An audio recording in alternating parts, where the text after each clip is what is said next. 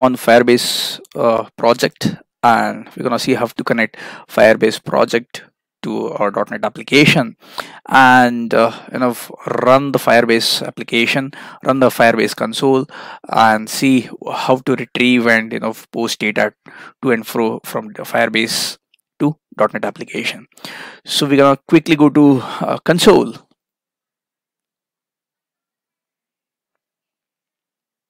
All right, so we have basically two different projects over here, predefined or previously created project. And if you want to create a new project, you have an option to create a new project here. So basically Firebase is a database, a real-time database application, wherein it's based on NoSQL, NoSQL concept, and this is available for you using this particular URL. You can just say console.firebase.google.com and it will take you to Firebase console.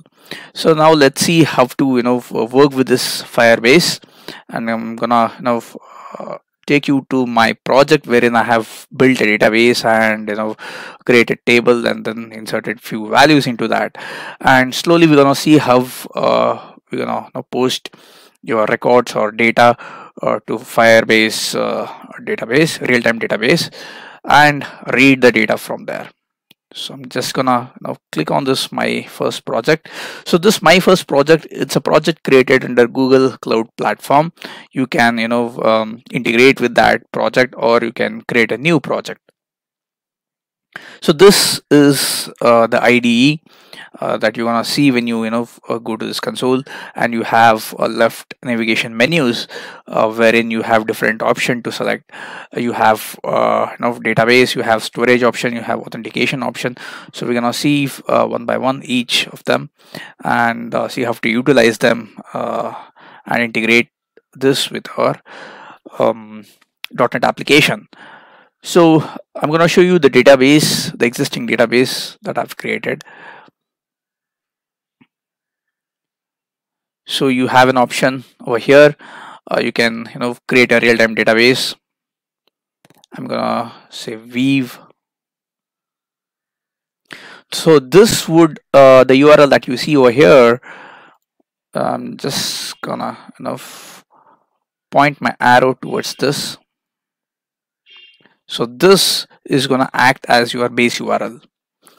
So just have a copy of this URL or make a note of this URL. So basically you're gonna see I have created a collection.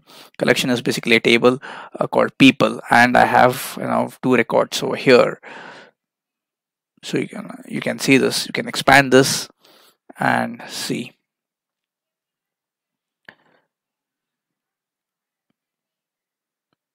If I expand this, you're gonna see the details of this record. And having said that, it's important to know that this is a NoSQL for database concept, and things are stored in form of JSON. Now the visual representation might be a little different. You're gonna see this record in this format in the tree structure, but internally it is a JSON structure. So now the most important thing is your authentication. Let's click on this, and you can define your you can enable this, and you can define your email ID and the password to work on.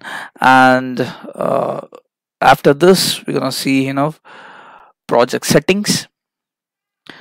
This is your project settings. Important thing is to have a copy of this web API key, and then you have something called database settings also, which is very important.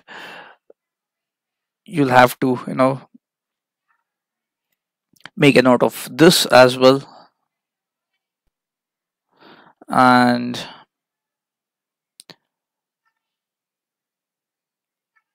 just a moment, I'm going to show you the rest of the details as well.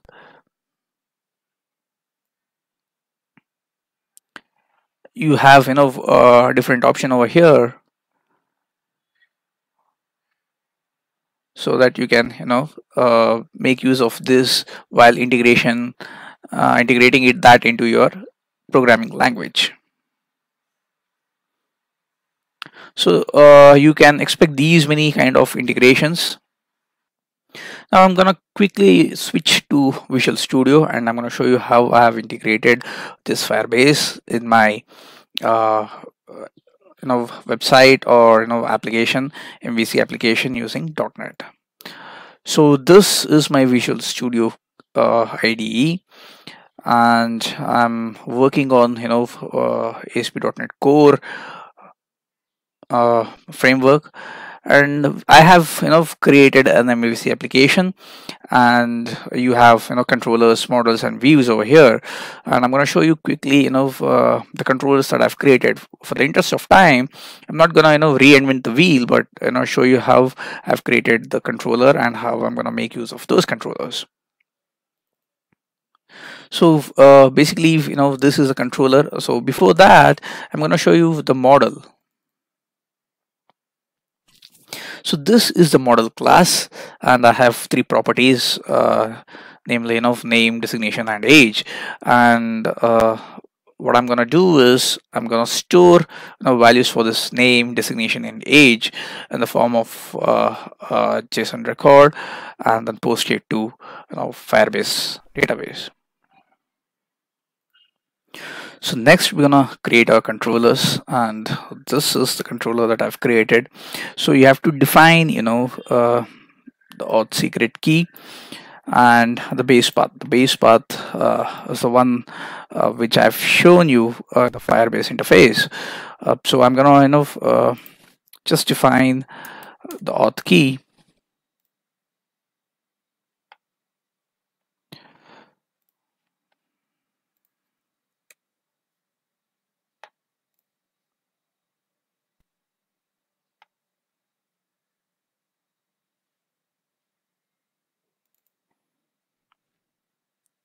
So this is my database secret key, and I'm gonna define this over here, and then I'm gonna create a new action methods. So this is an action method to or this is a controller method to insert the data into the database. So under this I have a user defined method called insert data, and if you look at this method, there are only few lines of code which would just do the job. And you might be confused, how are we supposed to get this particular class? So for that we have specified a NuGet package, an SDK file which is called Firesharp.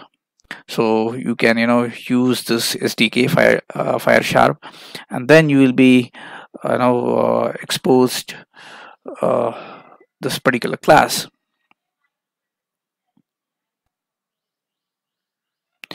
So now we just have to create a client, Firebase client, and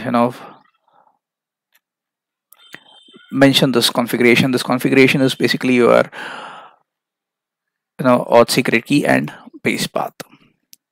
So once the client is created, you can have the push command or push method which accepts the class object as a parameter, and then this is going to push your records to the specific database. So we're going to see this in action. And also we have view over here. You can return a view, and if you see the view, I'm going to show you the view as well. So this is the view.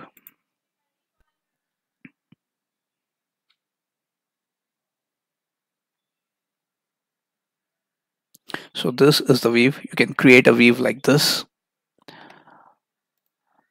I'm going to just run this codes and show you how the database records are being pushed from .NET to your Firestore. So now if you run this solution, it will take you to the browser. Let it build. It will take few seconds to build, and then it will render the view.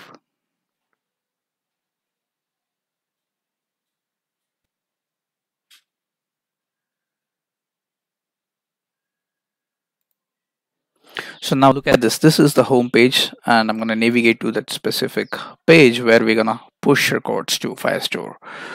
So I'm going to say create. I'm sorry. The controller name is people, and then create is the action method.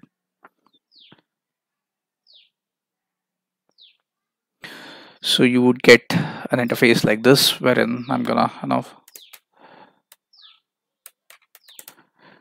give some name and designation, software engineer. This is my designation, and I'm gonna say age 30. Now once I say save, this should ideally post the records.